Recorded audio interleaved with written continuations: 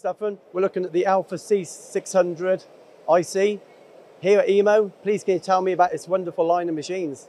Yeah, well, thank you for being here, first of all. With the Alpha C600 IC, we show here the middle size model of our RoboCut machines. We have 400, 600 and 800 in stroke.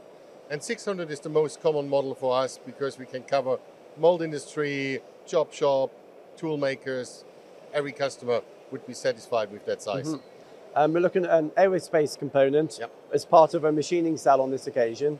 Why is this machine so good? What features apply themselves to an aerospace component? Well, our standard features like reliability, sustainability, cost efficiency, of course, are some of the main drivers. In addition, we can say that FANUC wire EDM technology has a very big advantage in the so-called white layer problem, which is very interesting for the aerospace industry. We have a very low layer, small layer there, which fits the requirements from that industry perfectly. Okay, and this model's got a rotary table. How does that help? Well, the rotary table just helps us to reach other angles, other corners. Yeah, we don't have to unclamp the workpiece and clamp it in a different way again. The FANUC control is able to control on this machine 7 axes, so we have no limit there. And on wire EDM process, you know, energy consumption is very important, isn't Yeah. it? How does Link-I help this? Well, Link-I shows us where the energy consumption really comes from.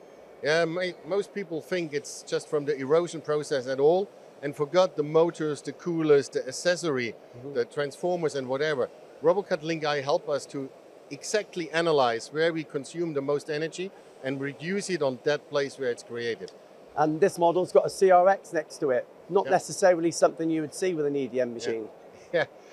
In the past, you always said if the cycle time is longer than a minute, you shouldn't automize it. But that's old-fashioned. Meanwhile, all of us have the problem with the skilled workers. So we need an unmanned production. The CRX just place it next to the machine. The camera film a QR code. The robot knows where it is and load and unload like a human do it. So perfect assistant for your workers. And there's an increased stroke on this machine. How's that going to help FANUC and the industry as a whole?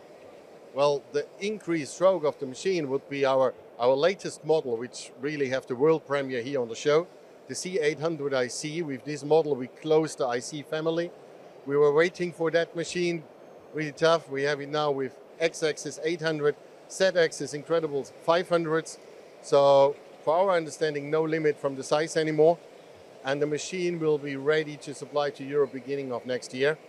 And we show that the interest here is quite high for that machine. And again, a very complex aerospace component. Yeah, we show here a turbine blade, which is quite tricky to produce because we have a very large distance from the gap, from the nozzle to the workpiece. But by our very intelligent, easy adjustment function, we can do that. Even without big knowledge, big skills, you can adjust it to the best result.